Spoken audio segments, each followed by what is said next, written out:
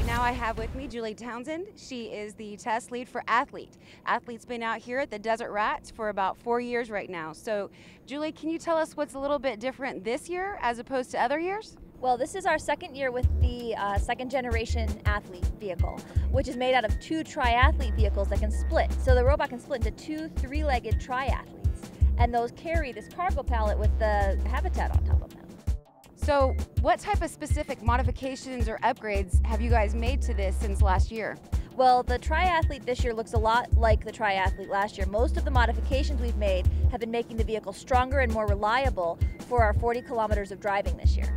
So how many kilometers did you do last year? Maybe 1 or 2. Last year, the triathlete robot was an infant. We had just finished assembling both of the triathletes. About 2 weeks before we came to the field test was the first time we mated them together into a 6-legged athlete, and we were doing all sorts of different demonstrations that didn't require us to drive long distances. We found when we tried to drive that our new design had a few little flaws in it, and so we spent this year chasing down all those flaws so that we can drive seamlessly at least 40 kilometers, probably more, over the course of the 2 weeks of this test. So what is that black tarp back there? Oh, well, the black tarp that the robot is carrying, that's a rain cover. Not something we really need for lunar operations, but here in Arizona, we have thunderstorms can crop up at any time.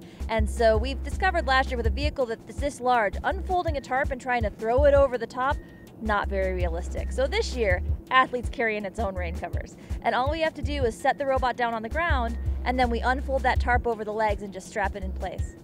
So I hear you guys are going to climb a fence this year. Well, climbing is not quite the right terminology for that, but around here we're working on a ranch, and there are a lot of barbed wire fences to keep the cattle in one area or another. And the rovers have to cross, including Athlete, have to cross these fences at some point during their route. The advantage that Athlete has, being a legged vehicle, is it doesn't just have to drive. It can also has the capability to step over these fences. So in cases where it may be inconvenient for us to go through the fence or lay the fence down, we have another option. We can just step over the fence.